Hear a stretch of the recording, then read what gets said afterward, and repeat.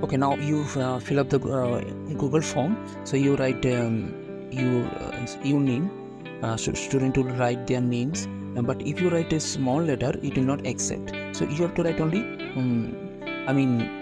The form has to be filled out by capital letters. Otherwise, it will not accept. Google form will not accept.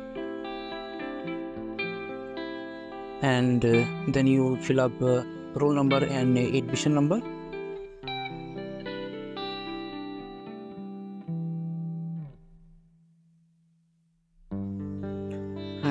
Here you can see the name is in capital letters.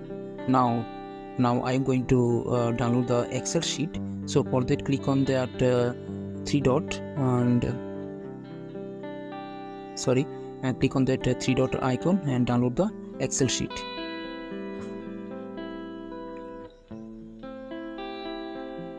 So you can see the Excel sheet is downloaded. Now open the Excel sheet. So here you can see that name is written in capital letters. Hello friends, welcome to this channel.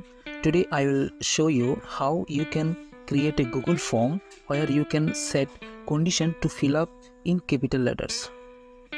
So for that you type caret square bracket, then again caret a minus z